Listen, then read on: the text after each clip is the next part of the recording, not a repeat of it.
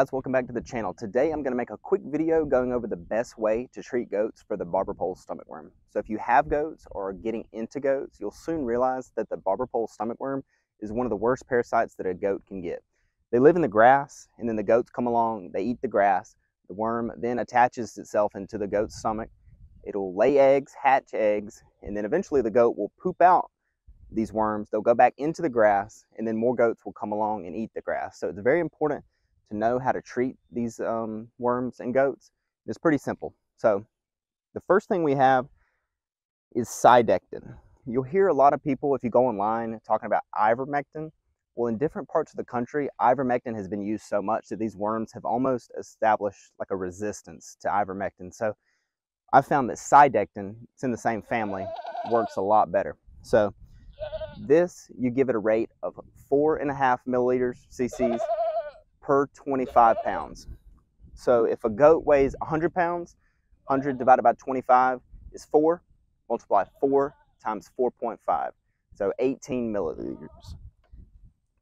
Another tip is to have one of these syringes with a long neck, so it's easier to fill out of the bottle, and it's also much easier to administer to the goats. So as compared to this normal syringe you would see right here, the neck is a lot longer, which means you can get it further down the goat's neck, throat, I should say, and administer all the medicine without any coming out of their mouth. So before I got one of those, I would just stick this as far as I could in the goat's mouth, and half of it they'd spit it up, and they wouldn't get the effective dosage. So very important that you get one of these.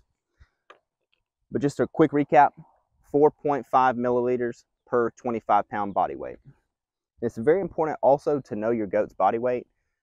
There's ways that you can measure them with a loose tape measure, like you would fit for like a suit or something.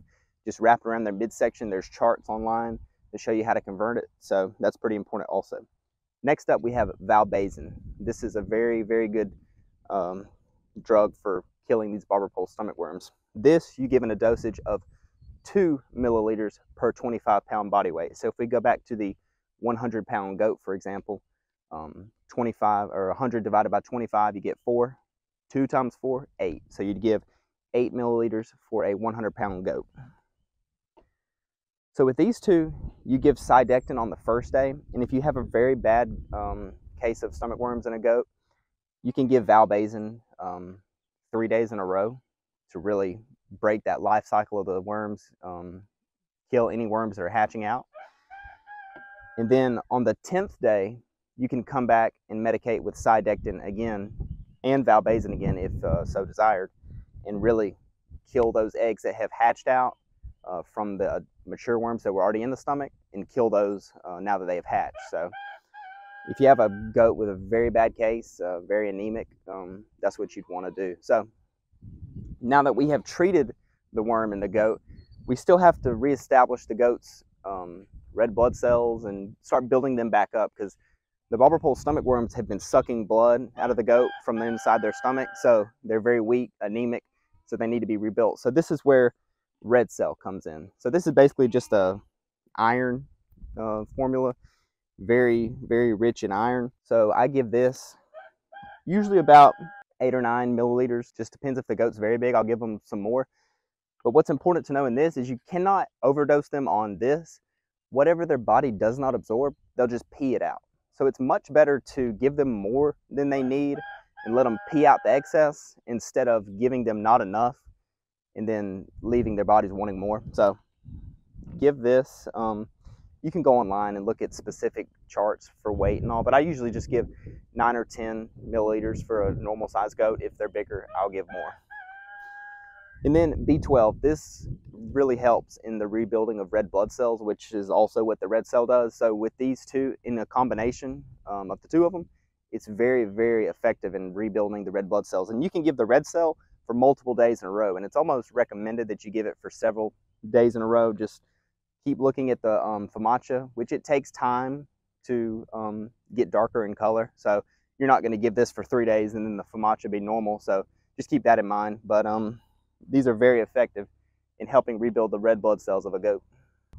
So as the old saying goes, the best offense is a good defense. So what are some things that we can do to prevent the barber pole stomach worm from affecting our goats? The main thing would be to feed your goats off of the ground and in containers if you're using like a pellet feed.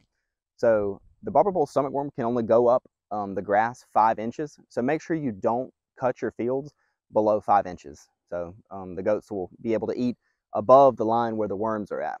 And then another good thing is to rotationally graze. So have the ability to section off your pastures and have the goats in one while the other section is growing the grass. And then once it's ready, turn the goats in there, section them off again from the place they were previously in, and allow that grass to grow. If you just have one big area where they're constantly eating, they're just going to eat it down, and that will in result have them eating at the line where the worms are or even lower, which in certain times of year that may not be possible to avoid because the grass is not growing as much. Like right here, we're almost into spring, the grass is starting to grow, but they're eating it as soon as it comes up. So they're going to be getting some worms. You have to watch them, make sure you don't see any diarrhea or anything like that. Another thing to keep in mind is don't overpopulate your goats or have them overcrowded, because more goats means more poop, which means more worms. So if you think you might have too many goats, you're seeing a lot of poop build up in common areas where they eat, sleep, and all, you might want to think about reducing your herd size a little bit. Just have them enough room to be comfortable and sanitary, because goats are not too choosy of where they go to the bathroom. They'll go anywhere, whether that be in their feeding troughs, feed bowls, in the hay where they sleep or whatever. So it's a good idea not to overcrowd your goats, because that leads to a lot of health problems, not just the barber pole stomach worm. So keep that in mind also. And lastly, buy good quality goats. Certain breeds are more parasite resistant than others. Last year, I only had to worm one goat. I've selected throughout the years which goats I want to keep, which ones I want to breed. And I've got pretty good quality goats, and I don't have a terrible problem with the barber pole stomach worm, but it still comes about sometimes. Heavy rain, real wet conditions are very bad for the barber pole stomach worm. Well, it's good for the worm, bad for the goats. So just keep in mind, buy quality goats. If you have a goat that needs treating over and over and over again, just go ahead and get rid of the goat. Cost and headache out of your operation. It's much better in the long run. So in closing, guys, just know how to use the wormers that you have, know how to use the red cell, the B12, and have good practices for your goats. Don't overpopulate, keep them eating high in the grass, like we said, don't feed them on the ground, just simple stuff like that. It's really not that difficult. You can go online, find more information if you need to. But if you like this video and you're looking for more information on goats, we have a top 10 tips for new goat owners. I'll put it in one of the corners of this video. And thanks for watching, guys.